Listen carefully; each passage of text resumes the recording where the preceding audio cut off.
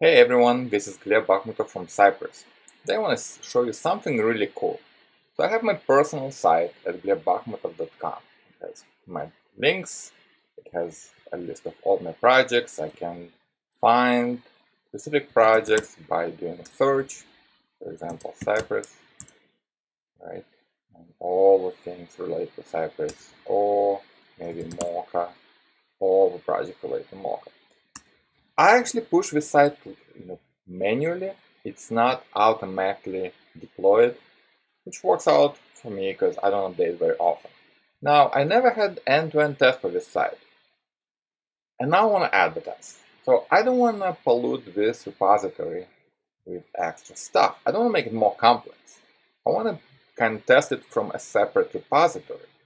So today I create this test personal site public repo where the only thing I have are the tests from my personal site. So let's look at those tests. So not surprisingly, it's using Cypress. So I install Cypress as a dev dependency, and there is nothing else to install. My Cypress JSON says the base URL is the deploy production URL, glebbakhmutov.com. I don't have any fixtures, I don't have any support files, I don't have any plugins. So what do I want to test in my spec file? Well, I want to test to make sure that it loads, that there are projects, that I can use the search and find the right project right here. Okay, so that's my first test. And then that the header links, for example, they are there and there's email and so on. Great. So these tests definitely pass locally. So now the question is, how do I run them on CI? Well, for sure, when I push to the repository, it should run the test. So I run these projects using GitHub Actions. Here's my workflow file in the repository in .github workflows.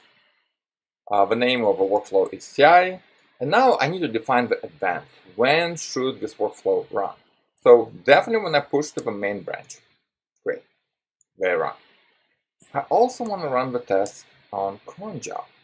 Because imagine if I deploy and don't run those tests, then at least at night the test will run and at 4 o'clock in the morning every day. So I can use schedule to schedule when the tests run.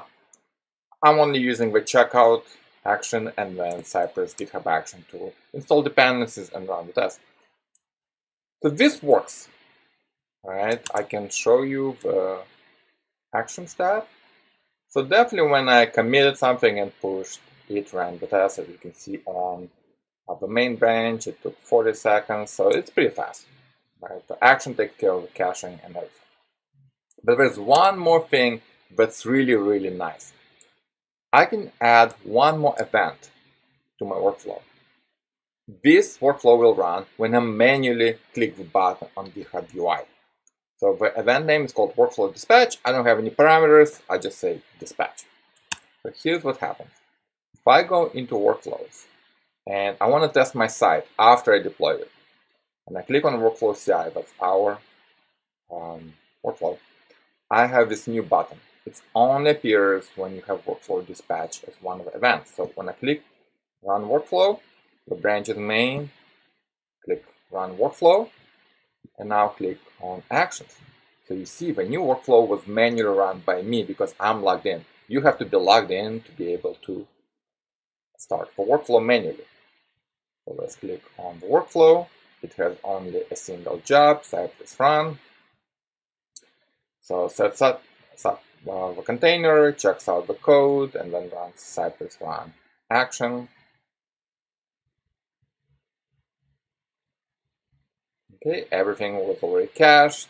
We're using local Cypress cache folder, so it takes only 3 seconds to actually get all dependencies in order and then to start the test.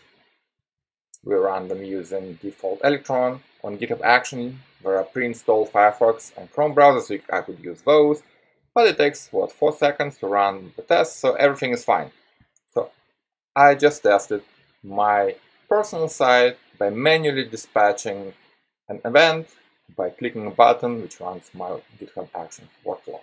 So that's how I will test my personal site from now on.